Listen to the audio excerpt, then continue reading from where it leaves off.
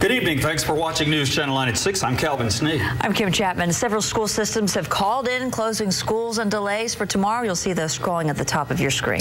Meanwhile, plans for an exhilarating paraglide ride took a dramatic turn at Tennessee treetoppers last night. A 28-year-old flyer ended up stuck and stranded in a tree on the steep bluff of a mountain in Sequatchie County.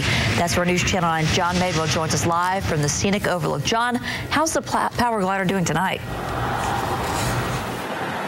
Now, Ryan Grimaldi was not hurt at all, and we want to show you where this happened. Take your eyes up to the top of the mountain, follow the tree line, then come down from the tree line, and you will see his orange and white paraglider still stuck in the trees. Now, Grimaldi is into outdoor adventure, but he's an inexperienced paraglider. In fact, last night's flight was only his second ever.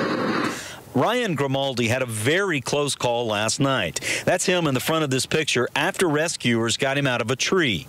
David Vaughn lives across the street and saw Grimaldi just before he launched his non-powered paraglider. Well, I just seen a guy up here trying to get off on a paraglider about 4:30, 5 o'clock, and then I came out about 8 o'clock with my dog, and a rescue squad was up here, and these guys said there was a guy caught in a tree down here.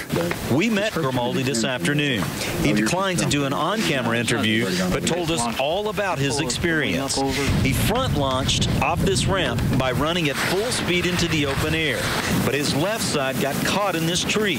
He landed with his feet on a branch. Then about 35 people from various rescue squads arrived. Wayne Snyder, assistant chief with Dunlap's volunteer fire department, explains what happened next. First, we had to get down to where he was and under the bluff, and we did that by going through a crevice in the rocks. Grimaldi told us he was lucky and extremely grateful to all the rescuers, especially Rodney Smith of the Dunlap Volunteer Fire Department. Smith is a former lineman. He used his experience in climbing spikes to scale approximately 70 feet up this tree to rescue Ryan. Got down to him, and of course with safety lines and stuff, he managed to climb the tree just about like you were climbing a light post. Now, this rescue took about 5.5 hours, and during our conversation with Ryan Grimaldi, we learned that he's from New Hampshire, but he lives in Lenoir City now. Now, he's been here and also to Whitwell to paraglide, and I asked him, after this harrowing experience, will you glide again? He told me, yes, I will. Streaming live from Sequatchie County, I'm John Madewell for News Channel 9. Now back to you. All right, John, thank you very much.